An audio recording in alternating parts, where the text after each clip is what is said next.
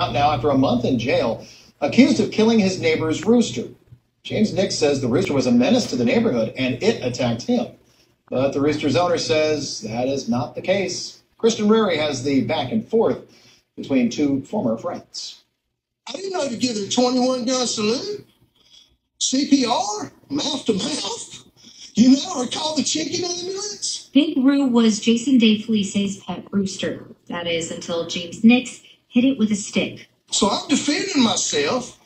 I was feared for my safety, and the chicken, died. Nix says the rooster attacked people. I have not heard that because I know the neighbor here. I know him. Like, we're friends. He never said anything to me about it. I did tell him after the chicken hit my dad. I said, "Hey, man, the chicken attacked my dad."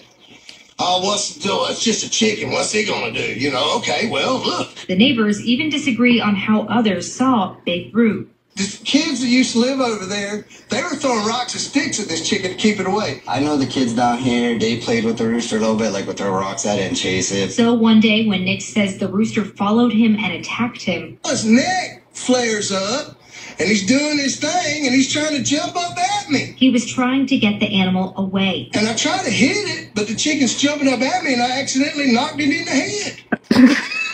Call it a lucky shot, whatever. But when DeFelice came home, all he saw was his rooster dead in a ditch. I said, I'm calling JSO. I called JSO. JSO didn't do nothing. Then a couple of days later, I realized I could call animal control. And in late June, James Nix went to jail for animal cruelty.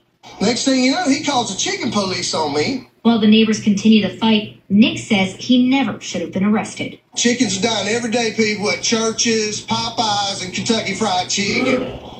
Really.